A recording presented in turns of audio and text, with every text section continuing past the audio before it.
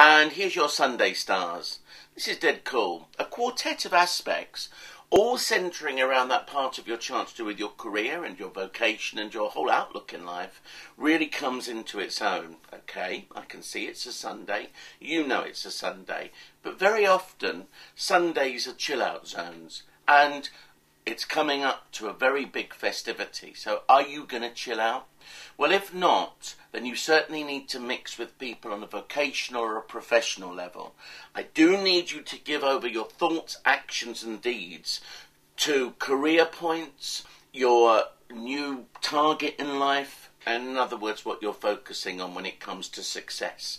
All of that needs a big heave up the ladder today in one way or another.